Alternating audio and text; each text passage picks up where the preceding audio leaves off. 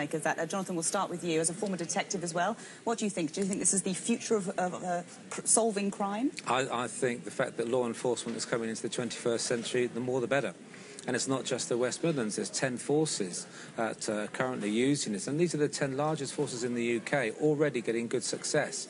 And any force that's going to use it will know that if they want to identify individuals out there or get a message across, whether to identify, locate, or even assist in prosecution, this is a good software and app to use. There's got to be a flip side of that, though, but we'll ask Satty Baines about that. It saves money, it solves crime, so what is the downside of this? Potentially misuse of the system. You've got a system that will actually make things better, we hope, and on paper and track record suggests that it does. If somebody gets access to the platform that they shouldn't have access, that's one issue. The other issue that we could have is potentially vigilantism, where you have individuals who have the free app and they decide to chase a suspect and they try and do a kangaroo court type of activity. So that's the fear for myself, is somebody who actually thinks, oh, great, I've seen that person, I'll go get them. So this is the problem if you have, say, shopkeepers, small business owners, and potentially if they've got a grudge against someone as well, they could then be sort of manipulating the system for their own benefit. And a lot of this comes down to who is actually vetting the information, who's producing the reports, and how those reports have been put to the police for evidential purposes. So it is really, from my point of view, a great system. It's a great idea. I love the fact that the police are getting it. As Jonathan says, the issues that I have with it are really in terms of the usability and people using it for nefarious purposes. Jonathan, what do you make of this rogues gallery, people being able to, members of the public being able to go online and then see this lineup of people who are still suspects and effectively they're, you know, not innocent until proven guilty at this point, that people are potentially recognising them and then criminalising them straight away? That's another part of it, because obviously that's the app that we can now go on. And I looked at mine this morning, put my postcode in and to see who's there. But we've been doing that for years. There's been wanted posters going up and we've been using it. And we went from things like photo fits to e-fits, and now we're actually using live electronic data and photographs of individuals. Social media is being used by local communities, people not involved in any technology or police forces, and they're putting up, did you see this car, for argument's sake, parked in a parent and toddler bay? The social media is being used like that, so I don't see a problem here, that whether it's going to be vigilante. I don't think that will happen. This is quite a secure site. You know, having spoken to them, it's secure by design by the assistant chief police officers. So everybody is happy with this design at the moment. So yeah, we've already had a rogues gallery, whether through law enforcement or now through social media. So this is just an extension of that and being used correctly. We've heard so much, haven't we, about police cuts to their funding as well over the last couple of years. Does this app then justify those police cuts, and that police can still get on and do their job properly without the funding that they've claimed for so long is so necessary from central government? And that's a big issue. You know, the cuts that the police and many other organisations are facing that nobody wants, but they're there.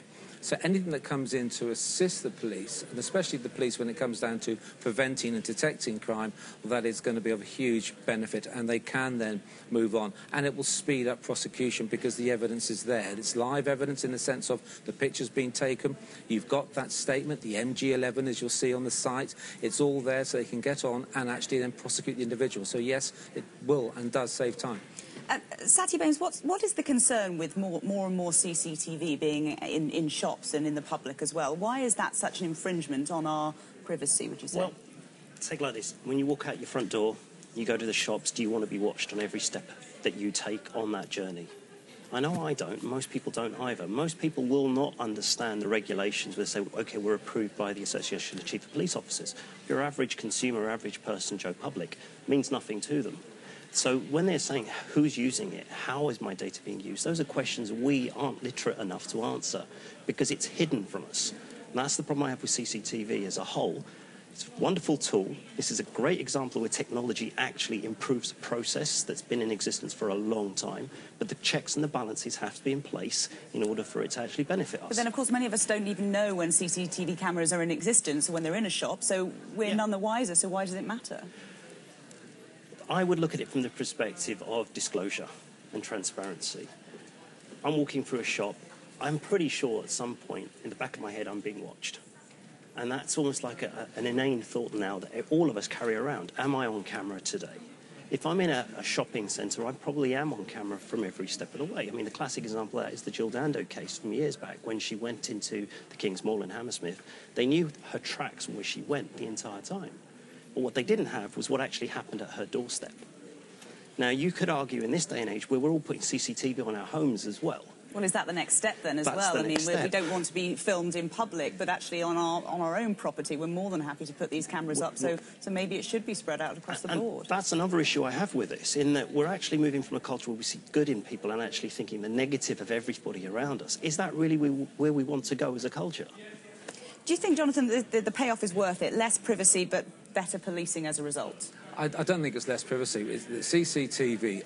It's here. Technology is here. We even have cameras in our home now because we have computers and phones that we are forever filming ourselves, to the extent that we've now got the next extension, I would say, of this, the fact that it now actually incorporates facial recognition. So these images can automatically be uploaded either to the police or to the local businesses, and you'll be able to identify these individuals.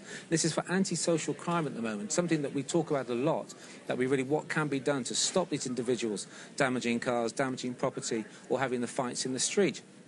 This is just an extension of what I believe society does want.